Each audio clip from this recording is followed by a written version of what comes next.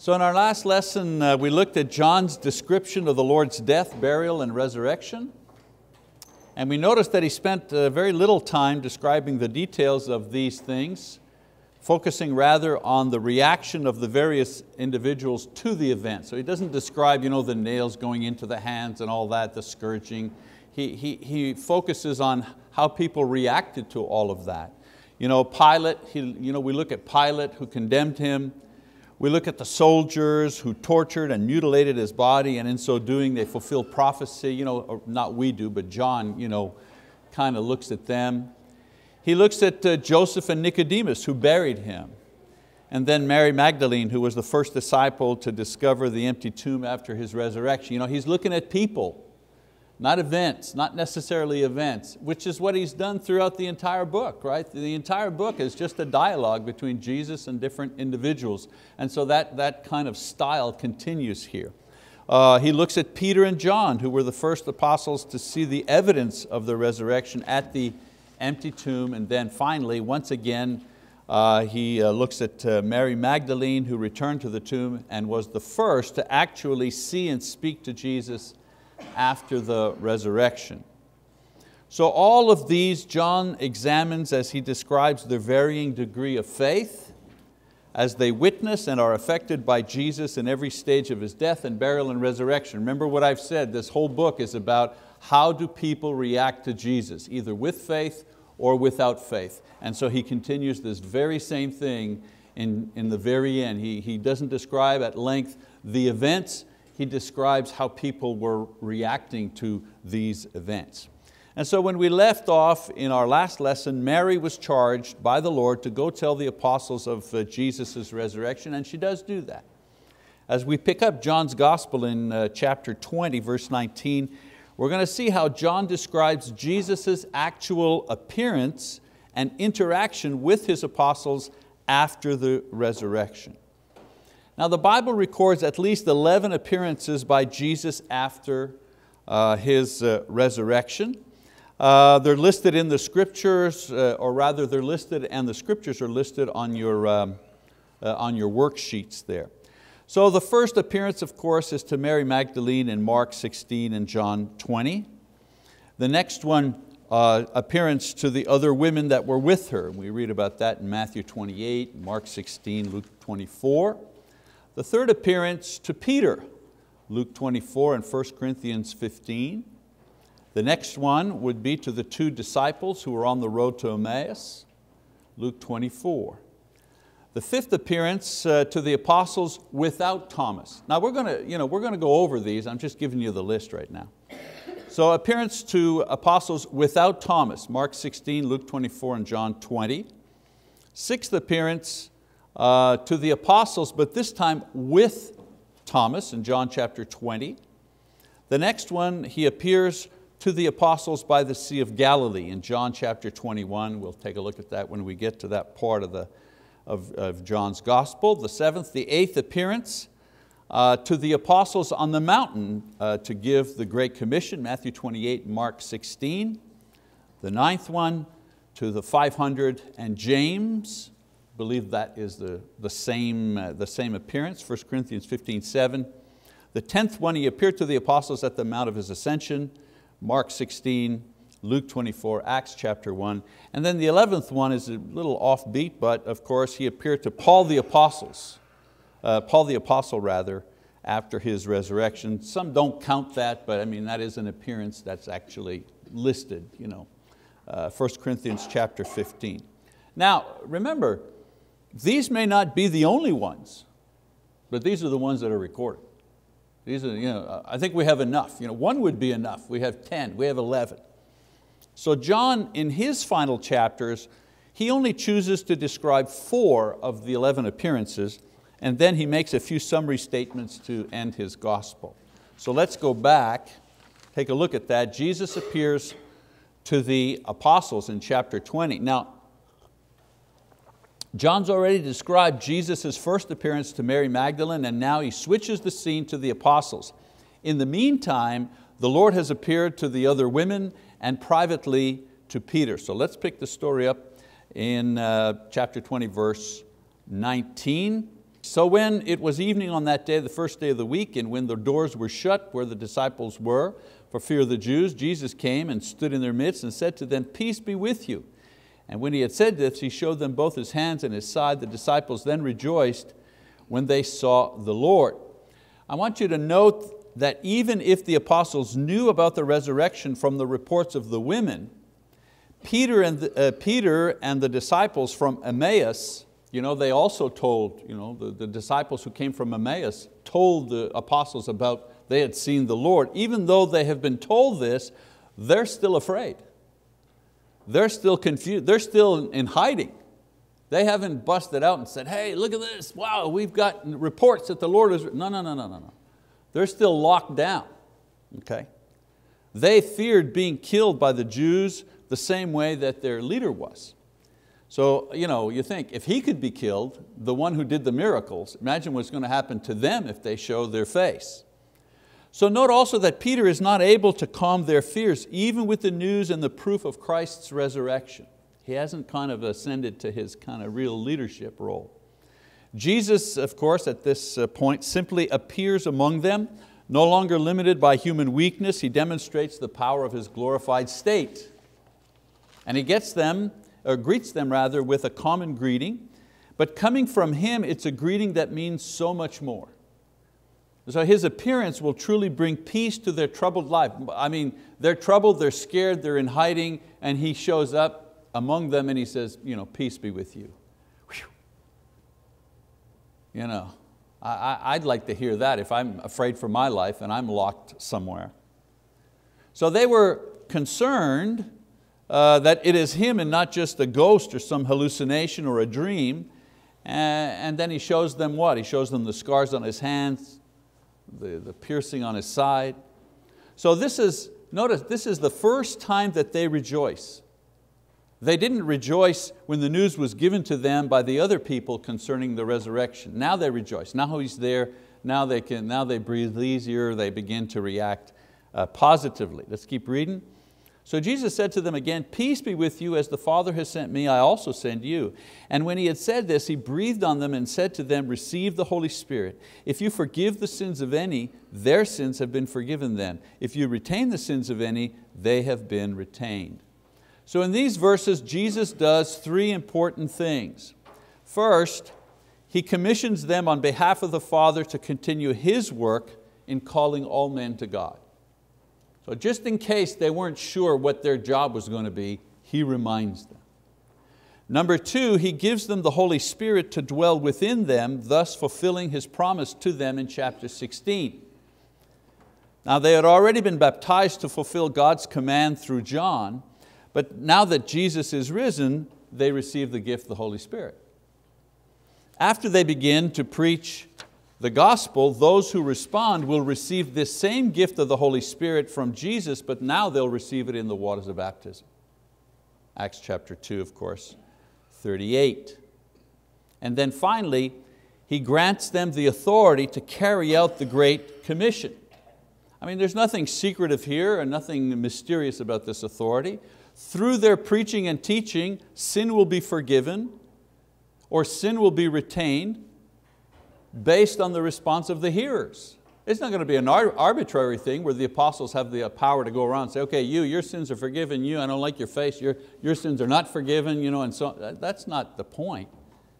He's giving them the authority to preach the gospel, and he's telling them through their preaching, sins will be forgiven for those who believe and respond, or sins will not be forgiven for those who reject it. That's the authority that they have.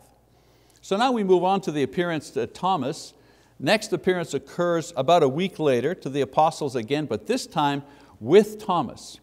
So in verse 24 and 25 we read, "But Thomas, one of the 12, called Didymus, was not with them when Jesus came. So the other disciples were saying to him, 'We have seen the Lord.' But he said to them, 'Unless I see in his hands the imprint of the nails, and put my finger into the place of the nails, and put my hand into the side, I will not believe.'" So John explains Thomas's reluctance to believe. Now, his disbelief hasn't driven him to sin. His disbelief hasn't driven him to abandon the other apostles. He merely sets conditions on God before he will completely accept the news of Christ's resurrection. He's saying, hey, I hear what you're saying, you guys. You've seen Him, He's resurrected, He's talked to you, I hear you. But I did 3 years here and I believed, and I need more proof now. And so what happens? He says, well, I'll believe it when I see it. How many of us have said that? I'll believe it when I see it. And so God takes him at His word. 26 to 29, he says, after 8 days his disciples were again inside and Thomas with them. Jesus came, the doors having been shut, and stood in their midst and said, once again, peace be with you. Then he said to Thomas, reach here with your finger and see my hands, and reach here with your hand and put it into my side. Do not be unbelieving, but believing. Thomas answered and said to him, my Lord and my God. And Jesus said to him, because you have seen me, have you believed? Blessed are they who did not see and yet believed. So Jesus appears again, provides the proof that Thomas required. He admonishes Thomas and he encourages him to believe. And Thomas shows his belief by declaring his faith and worshiping Jesus. Of course, this is another way of demonstrating our faith, by worshiping the Lord. Not just by, you're at work and somebody says, so do you go to church? Yes, I'm a Christian. That's one way, obviously, to confess our faith. But when we get up and we're driving to church on Sunday, or the church building, in order to worship the Lord and so on, that's a way of demonstrating our faith. We're saying to the world, we believe. So in His response, the Lord admonishes Thomas because he refused to believe based on the sight and the witness of others. And he had witness of others. The women told him that the Lord had risen. Peter had told him the Lord had risen. The disciples from Emmaus had told him, even the other apostles, but he wanted to see for himself. So while Jesus was with them, this was possible, and the Lord graciously granted Thomas's demand. In this story, I see how kind the Lord is. If it was me, I'd say, look, buddy, I've given you 3 years of miracles. 4 different people that you trust have told you, if you don't believe by now, well, that's me, that's not the Lord, obviously. So the Lord, He suffers his weakness. He suffers his lack of belief and gives him the proof that he needs. And He doesn't throw him out as an apostle either. He doesn't say, well, listen, you're not the right kind of guy that I want to be my apostle. He doesn't do that either. He simply admonishes him. However, in the future, He's reminding the apostles and us, in the future, faith is going to be based on the sight and the witness of other people. That's how we came to faith. We didn't see the resurrection. We don't know anyone who witnessed the resurrection, personally. So we have to believe like Thomas was supposed to believe. We believe based on the witness of other people. The apostles and those 500 and those who wrote the Gospels and so on and so forth. And Jesus pronounces a blessing on those people who would believe in this way. That's us. I always like the idea that I'm included personally in this passage. He's referring to me, not by name, but by group. I'm in the group that He talks about, and so are you. So Thomas was there, he saw, but the blessing that Jesus pronounces does not include him, only the people like us who have not seen, but yet we have believed. So John now, after this, he kind of summarizes and makes a conclusion here. Chapter 20, verse 30 and 31. He says, therefore many other signs Jesus also performed in the presence of His disciples, or the disciples, which are not written in this book, but these have been written so that you may believe that Jesus is the Christ, the Son of God, and believing you may have life in His name. So John ends his gospel, for all intents and purposes, it ends here.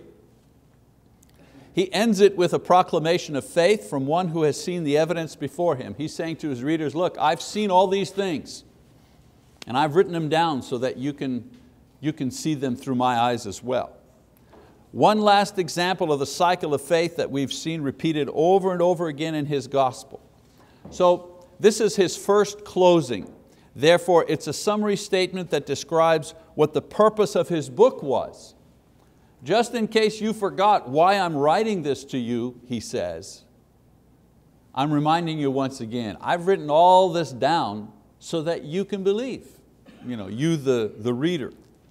The things written in his book are only a portion of the miracles and the teaching and the events in the life of Jesus, but they have been recorded as a witness to bring the reader into the cycle of faith.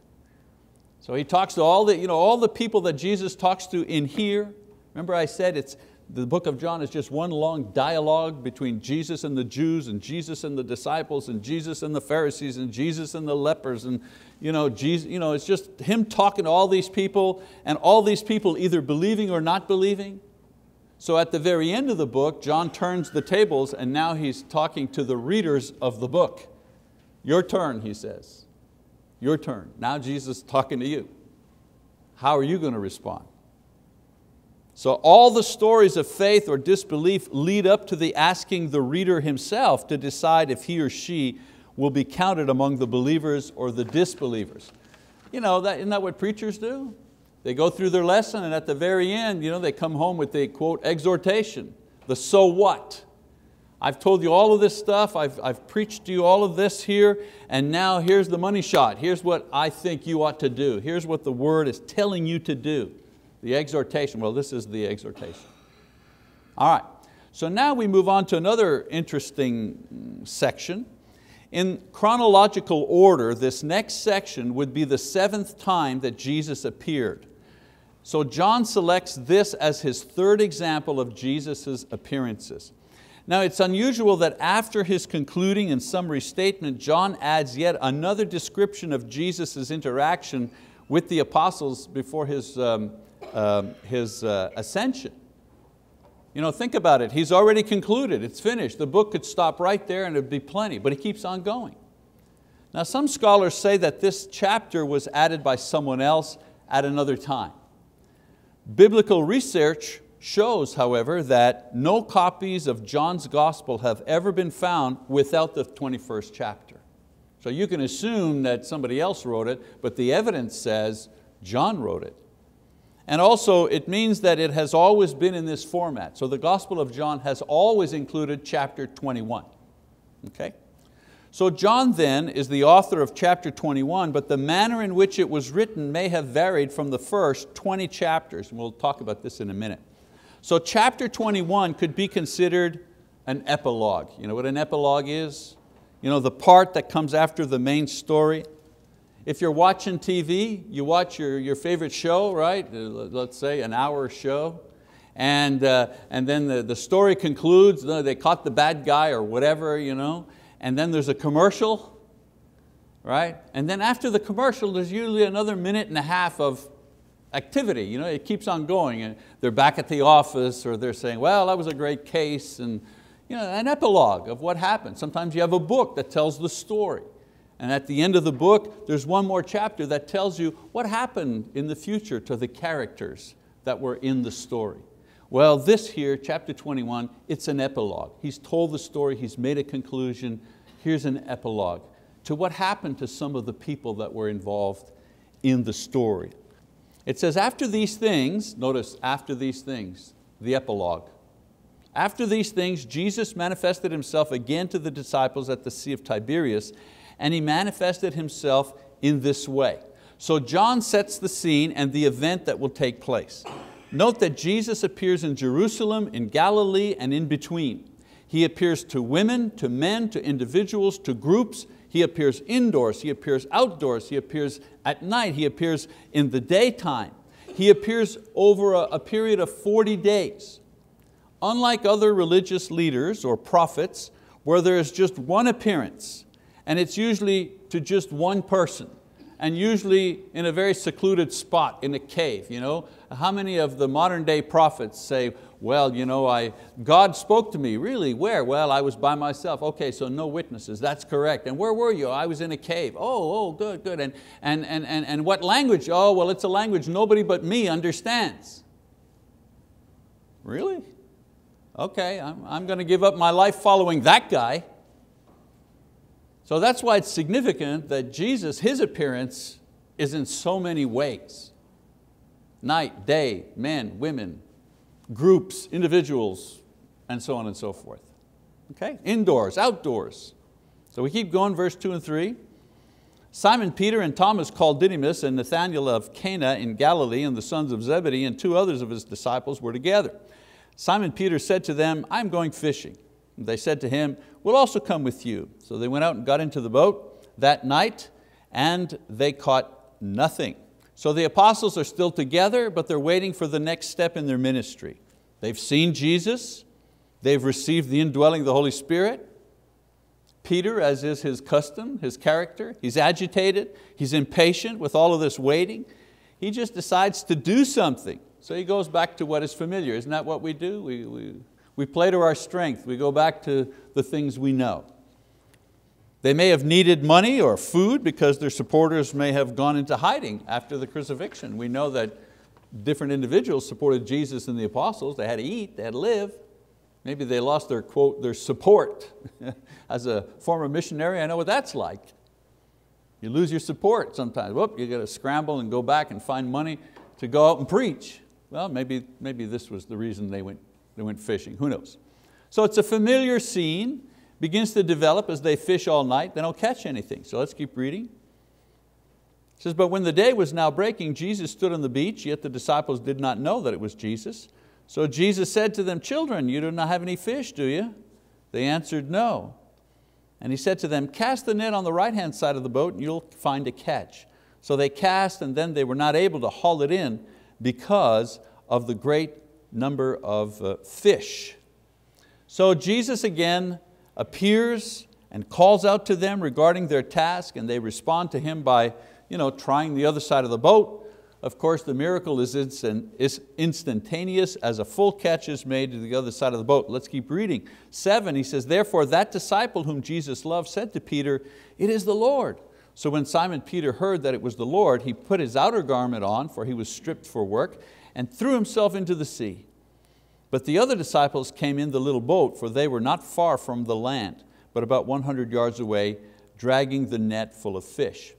So, think now about personalities, think now about human nature. Perhaps like Mary Magdalene, whose grief and anxiety kept her from recognizing the Lord. Perhaps Peter's focus on the task at hand prevents him from recognizing the Lord until John points him out. So Peter's enthusiasm can't wait for the boat, so he plunges into the water to make his way to shore, and the others follow. They don't want to lose the catch. We're out here to fish, we're out here to make a living. They stick with the fish. Verse 9 to 11, it says, "So when they got out on land, they saw a charcoal fire already laid and the fish placed on it and bread. And Jesus said to them, 'Bring some of the fish which you've now caught.' And Simon Peter went up and drew the net to the land full of large fish, 153, and although there were so many, the net was not torn." So they caught fish, but Jesus already had a fire going with fish and bread prepared for them. The better translation of what Jesus says to them is, "Before you eat with me, go take care of the fish you have caught." So they've caught a lot of fish, they're not yet sorted. Their breakfast is cooking, so Jesus tells them to take care of the catch. They do so, and after the smaller and inedible fish are thrown back, 153 fish are kept. And some people always trying to figure out some sort of secret meaning to the 153 fish. Well, here's the secret. There is no secret. There's no symbolism here. No symbolism in this number. John provides these small details to complete the vividness of the scene, the very real and natural activity that was taking place in an extraordinary moment. It's like looking at a beautiful painting and you see and then you look a little closer and you see all kinds of little details that the artist has put in. Well, all kinds of the number of fish, it doesn't mean anything, doesn't change any of the meaning, it's just a small detail that adds to the realness of that scene. A regular fishing trip with a regular breakfast with a regular group, except Jesus the resurrected Lord is present. In other words, the event is extraordinary, but it's not bizarre. You see what I'm saying? It's not like in a trance. Jesus wasn't floating above the fire and the fish didn't miraculously fall down from, He was making breakfast. And said, "No, you go ahead, take care of the fish, you come." So an extraordinary moment brought forth in a very natural scene. 12 to 14. Jesus said to them, come and have breakfast. None of the disciples ventured to question him, who are you, knowing that it was the Lord. Jesus came and took the bread and gave it to them, and the fish likewise. This is now the third time that Jesus was manifested to the disciples after He was raised from the dead. So John continues his very matter-of-fact-like description of a very special moment as the apostles sit quietly eating the food Jesus has prepared for them. They know who He is and how exceptional all of this is, and John adds that this is Jesus' third appearance to them as a group. So we're keeping track.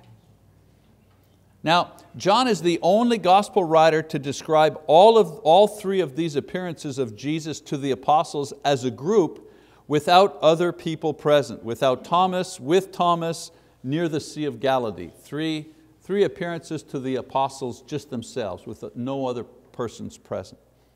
Verse 15, so when they had finished breakfast, Jesus said to Simon Peter, Simon, son of John, do you love me more than these? And he said to him, yes, Lord, you know that I love you. He said to him, tend my lambs.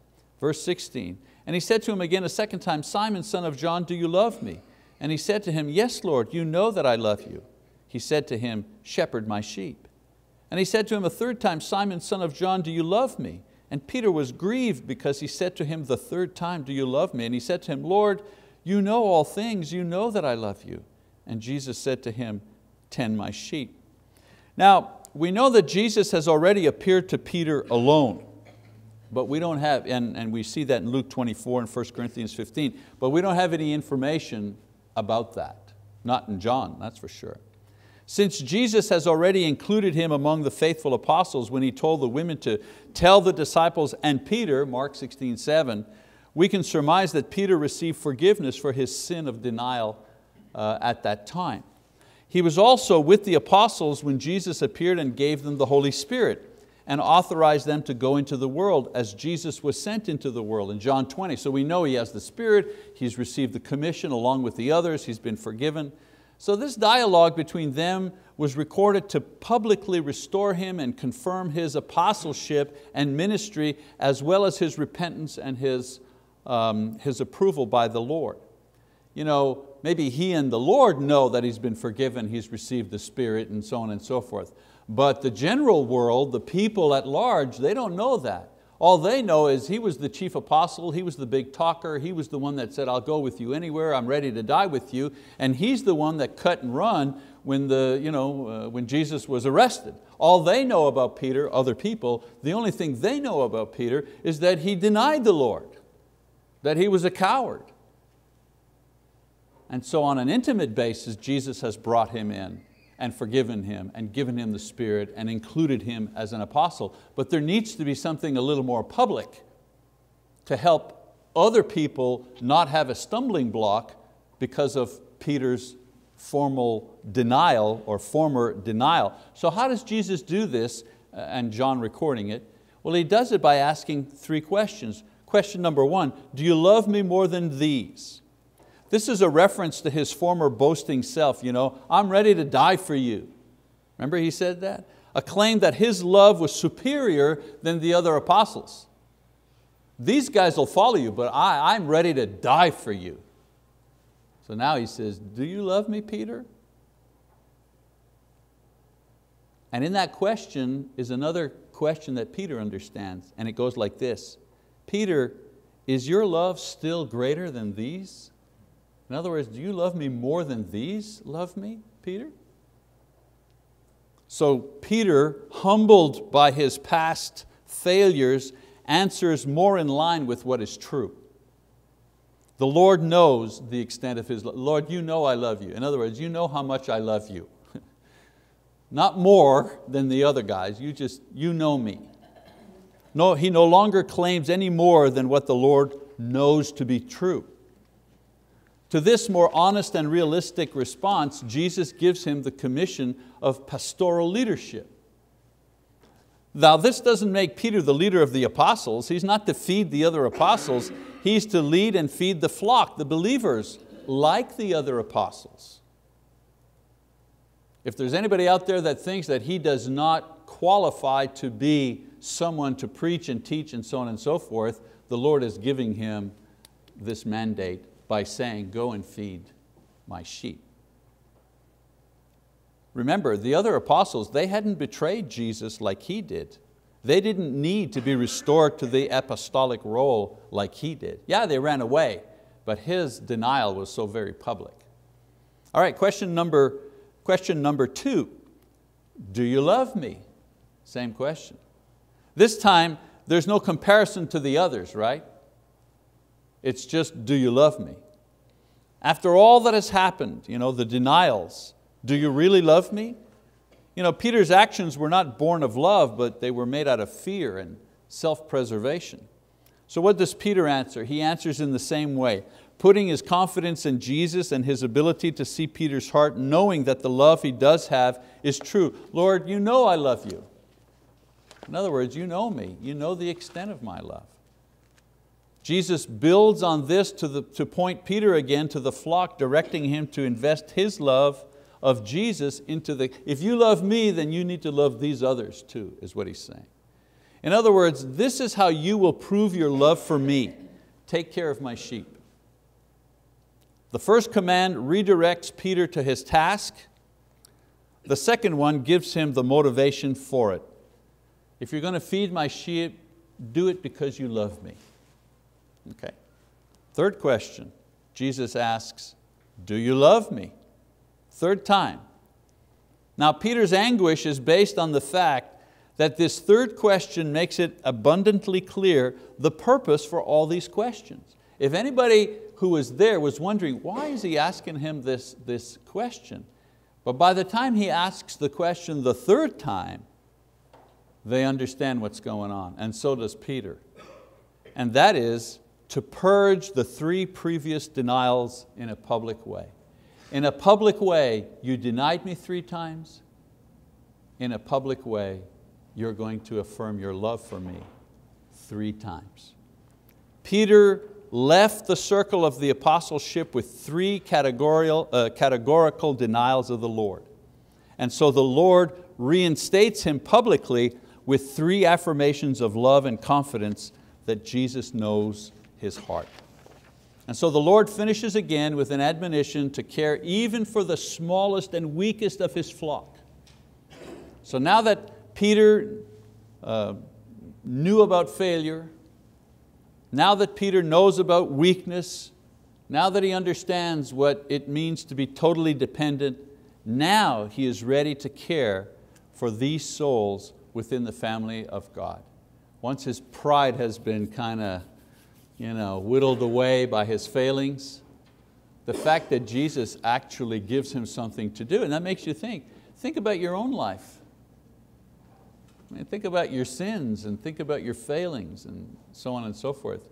And realize, imagine, despite all of that, and I don't have to think about yours, I just have to think about my failings and my inadequacies and my sins that are very, very real.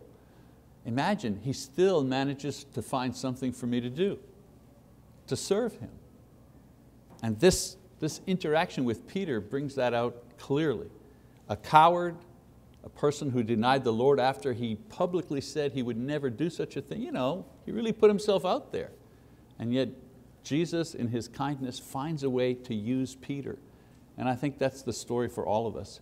We're broken people, we have broken lives, we've broken promises, we've sinned, we've fallen down on the job, whatever. If we allow Him to, He restores us and He uses us in a very mighty way if we allow Him. All right, 18 to 24, let's finish it up. Truly, truly, I say to you, when you were younger, you used to gird yourself and walk wherever you wished. But when you grow old, you will stretch out your hands and someone else will gird you and bring you where you do not wish to go.